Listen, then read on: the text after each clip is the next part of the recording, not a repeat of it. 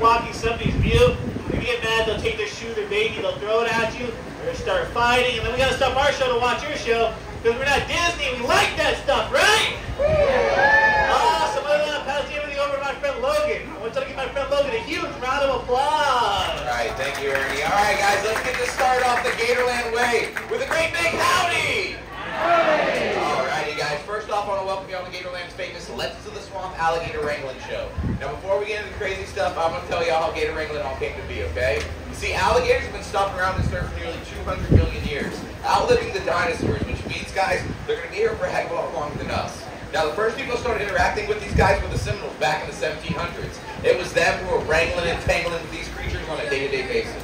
Now, after the Seminoles came the settlers, or cowboys. You see, with cowboys, they brought their cattle, and that's where our problem lies. You see, alligators started developing a big appetite for cattle, and the settlers had a lot of cattle moving along this big state of ours. Now, to make sure they keep their cattle in line and not go down in those watering holes and get eaten, they started using something called a cow whip or a bull whip. Now, they wouldn't hit the cattle or anything like that, but they would make a nice loud crack right above their head or right below their feet to make sure they keep their cattle in line. After a while, though, the cattle started getting used to the sound of that cow whip or bull whip. So the settlers had to come up with another way or technique to make sure they keep their livestock safe. That's when they started using and adopting the techniques the Seminoles used to use from back in the day. What they would actually do is they would go into those watering holes, they'd pull out those American alligators by their tails, they'd wrap them up with rope, and they'd let themselves and their cattle go down and get a drink of water. Now after they were done, they would release the alligator back into the water. That technique was not only safe, guys, for the cattle and the settlers, but more importantly, guys, it was safe for the American alligator. Now, unfortunately, though, some people started catching on to that specific technique and started poaching these guys. And by the 1950s, the American alligator was put on the endangered species list. But thankfully, guys, due to great conservation efforts like Gatorland Global, they were taken off that list by the 1980s, and now we have almost 2 million alligators living in this state alone. Pretty crazy, right? And we have to learn how to share and coexist in this great, big, beautiful state of ours. And that's what we're going to show you guys today, okay? The end. No, listen, I get it. You don't need to clap. Listen, I know y'all didn't come out here for some boring history lesson. Y'all want to see the crazy stuff, right? Yeah. Come on, y'all ready? Y'all want to see the wild stuff, right? I bet y'all want to see me jump in here, grab the meanest, nastiest gator I can find, pull him up on the sand, and watch him rip my arm off, right? Hey, why are you so loud over here? What's wrong with you guys? Listen, I'm not that brave or crazy, okay? But I do know someone who is, as we just witnessed him do it, okay? So, listen, he needs a lot of encouragement to get himself back out here. So, what I want you guys to do right now is we gotta make a lot of noise, okay? So we have bleachers under our feet. I want you guys to start stomping your feet, guys. I want y'all to start clapping your hands, guys. And I want y'all to give it up to the bravest guy I know, Ernie!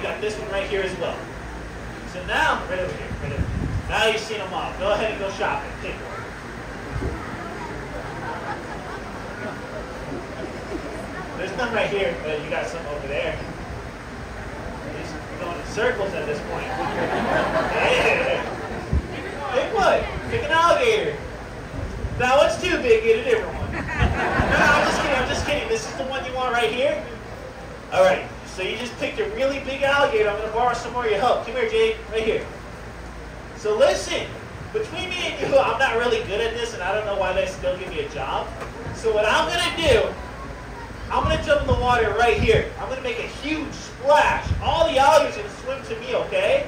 Before they get to me, you got to save me by jumping in the water behind that alligator. You're going to grab it by the tail, pull it up over the wall, get it on the edge. When you get it to the edge, I'll take over and do all the dangerous stuff, okay? Don't listen to Mom. It's okay.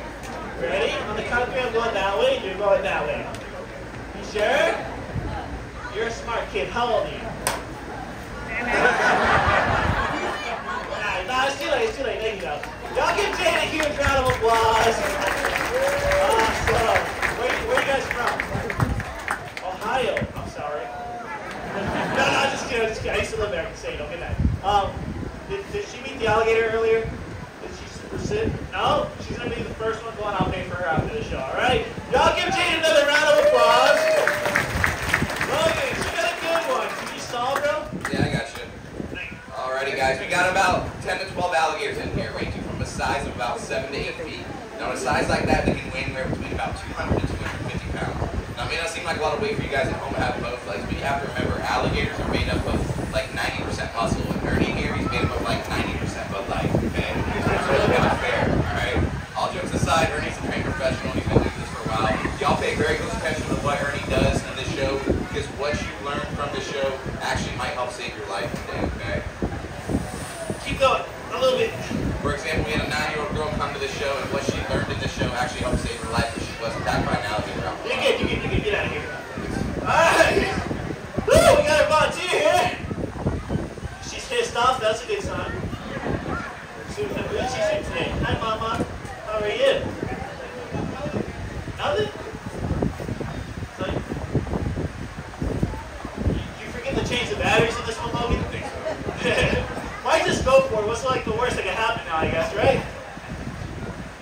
Alright, I did it! Yeah, now what? We're still going this way. Sit! Stay! See how the knee put for more? It worked. Alright, we're going to close it with all the teeth. Now, Jay, this is the one you wanted, right? You better say yes, kid. I'm not doing this twice. Awesome! We've got ourselves a gator! And the crowd goes wild. Alright, guys, listen. We have Logan out here. He was telling you guys all about alligator wrangling, the history about it. Why we do what we do in the first place. Logan didn't have time to tell you guys everything. The hardest part about wrangling alligators was finding the alligator. Guys, take a real good look at this alligator. Jonah, what color is it? Smart lady. Guys, what color is it? They're not green, guys. They're black, they're brown, they're gold, and gray. Those are all colors of camouflage to help them blend in with all the muddy, murky waters we have all over the state of Florida, all right? They're not bright green like in the cartoons. If they were bright green like in the cartoons, they'd stick like a sore thumb. Kind of like that guy's shirt right there. And it wouldn't be able to grab any prey, all right? Let's say this alligator right here does not want to be seen.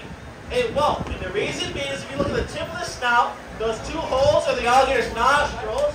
What alligators can do with their nostrils that we cannot with ours, they can seal them up and hold their breath for about 2 hours underwater. But let's say this alligator wants to be seen.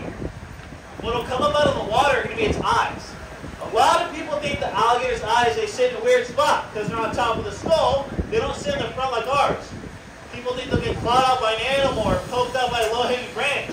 Even if you Google, what do I do if the alligator's biting me? Google's going to try to tell you to stick them in their eyes. I'm going to show everybody here why it does not work. You guys on my right, you guys are all going to check it out first. Pretend my fingers or sticks are danger. Danger comes along, eyes see the base of the skull. When danger's gone, they pop right back up. You saw it? You ready? Yeah. And they'll pop right back up. You guys in front of me, you ready? Yeah.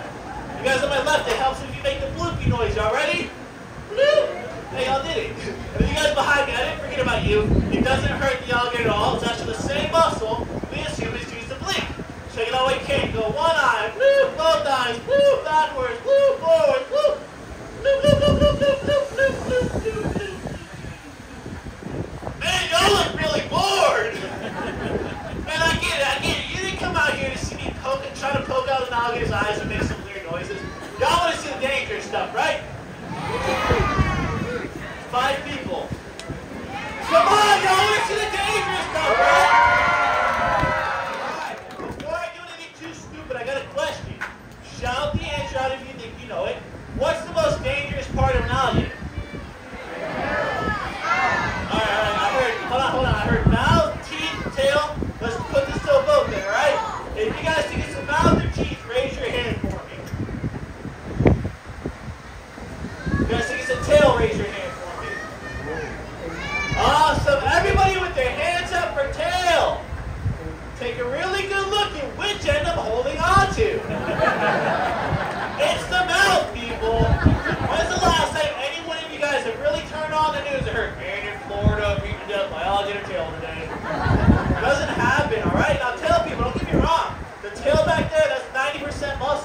It hits you, it's gonna hurt.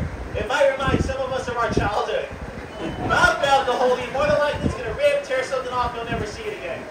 With all that being said, I am now gonna attempt to show everybody the inside of this alligator's mouth. I stress the word try, because as we know, alligators got one of the strongest bite forces. She don't want her mouth open, there's not a lot I'm gonna be able to do. I got a feeling she's in the mood to show us though.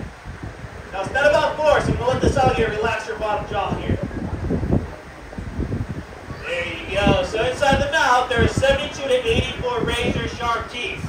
These teeth are all designed for ripping and tearing, not grinding and crushing like ours. In the back of the throat, there is this pink flap of skin. It is called an epiglottis. I am not going to check and see if it's open or closed. Pretty much it's the elongated tongue, alright? This alligator grabs brand new water and seals up the back of its throat, and it prevents water from rushing the back and drowning it. Awesome! Everybody got a good look in there, right? No, hold on, Ernie. Hold on, I heard him. Okay. Y'all didn't see it? So boom! Look, the tail! And besides, ladies, y'all got the best view of the house, am I right? I'll turn the alligator around for you. Stupid stuff we do in Florida for minimum wage. You guys can laugh at that one. That was not a joke. My paycheck was. Alright, can you guys all see better now? I'm glad that one thing was happy now. Take one was a little fast. I'm going to try to give us another go. I cannot promise I'll be able to do everything twice. You guys have been a great crowd. I'm going to give it my best shot for you. Gives me a chance of, let's say, an alligator's dental plan this time. Now, let's see if she wants it open again. There you go. So no force, guys. I'm letting her relax here. So the 72 to 84 razor sharp teeth I was just telling you about, alligators are constantly losing them. Kind of like sharks, alligators go through anywhere between 2,000 to 3,000 teeth in their entire lifetime. Alligators are constantly slamming down on hard objects like turtle shells, bones, other alligators. That's the reason why. An alligator at this size already has over 1,000 pounds of slamming force per square. Woo! Ernie, you good? Yeah, dude, I'm good. I peed a little bit. Alright, we're going to focus on keeping this head shut. As you guys saw, this alligator easily broke my grip. That's what their jaws are meant for. They're meant for slamming. They're not really meant for opening. This alligator sits relatively still. I keep the mouth shut with one hand. But actually, it's a lot less pressure than one hand to keep the jaws of the American alligator shut. So y'all check this out. Man, it's like the famous last words of a redneck right there. Hey y'all, check this out. A ear hole, my beer. Don't forget my baby. Wait, Ernie, you're going to hand off your beer before your baby? Yeah. I don't know how to make another beer, bro. Sorry, kids. That one's for the adults, alright? The three of you guys that just laughed at it, blame your parents. But you guys can take a real good look at how little pressure it is to keep the jaws of this American alligator shut.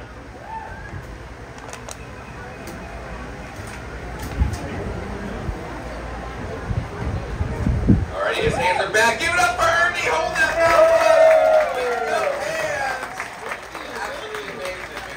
Hey, just don't hold that for too long. Okay, what? I heard this I get a hickey. You know what's sad, Logan? What? That's probably the only way I'm getting a hickey. I know it's worse than two people laughing at me or the awkward silence. Thanks a lot, ladies. I'm going to push past that self-esteem booster. And what I'm going to try to do now is talk to you guys about the working jaw of an alligator. A long time ago, there was this huge debate about which jaw opened up on an alligator to eat its food, which jaw opened up on a crocodile to eat its food. For example, if that was the top jaw on an alligator, bottom jaw on a crocodile, or vice versa, what we now know is the bottom jaw on an alligator and a crocodile. Gatorland's got the dumbest way to show you guys this. At this point of the show, if you guys got a camera, I want you to get it out and get it ready. If this next one works out, it's going to make for one heck of a snapshot. Hey, y'all get those cameras out anyway. If this goes horribly wrong, it makes for an even better one, okay? Yeah. Whatever, Logan. Guys, Logan's right. This next one works out. I want everybody to focus here on the alligator's bottom jaw. If it doesn't work out, y'all can focus on my bottom jaw.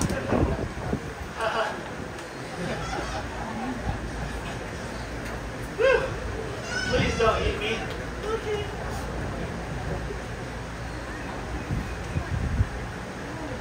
Why did y'all get quiet? You make me nervous. It's like you're waiting for something bad to happen.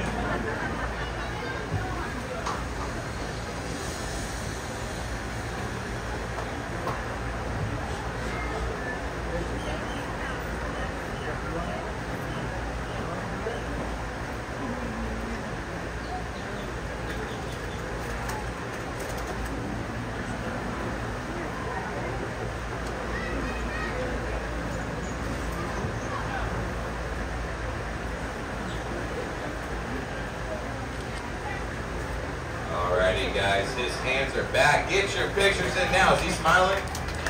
You gotta smile for him. Are you taking pictures? Come on, smile. Alright guys, get your pictures in now. There you go, there you go. Hey, put those hands back. We're changing the filters. Snapchat, TikTok. Awesome, boys. That's a huge round of applause. Wait, what I meant to say. People get help themselves. They start throwing money at me. Yeah. No. I guess this is my night job then. All right, I got a final question, final piece of advice. What do you guys do if you're ever being chased by an alligator? You want to run. Do not waste your time running zigzags. That is an old wives' tale made up by some lady over 100 years ago. She wanted to see her husband get eaten. Guys, run straight, run fast. Alligators run about 4 to 7 miles an hour. Y'all can easily outrun one. If you don't feel like running, just trip your friend and walk. It'll work every time. Only 2 reasons you'll find yourself being chased by an alligator though. 1, you're messing with its babies, in which case you guys kind of deserve it. Or 2, you're feeding it. Guys, it's extremely dangerous and highly illegal in the state of Florida to feed or interact with wild alligators. If you want to do it, get yourself here at Gatorland. We got over 2,500 right at the park. While you're walking around the park, check out all the sites say Gatorland Global, and check us out on YouTube. Those are the great conservation efforts we put forth to save the beautiful crocodile species all over the world, like this one right here. Other than that, I'm not done, and I'm not the true star of the show. The true star of the show has been this amazing alligator named Jenny. I want everybody to give Jenny a huge round of applause. Alrighty guys, let's keep that round of applause going for Ernie, your gator wrangler. Alrighty guys, did you all enjoy that show? Yeah! Alright, love to hear it. Now guys, unfortunately that is the end of the show, but it's not the end of the fun, okay? We're going to do some more Meet a Gator now. So if you guys want to come out here on the sand and take a picture with one of these American alligators, now's your opportunity to do it, okay?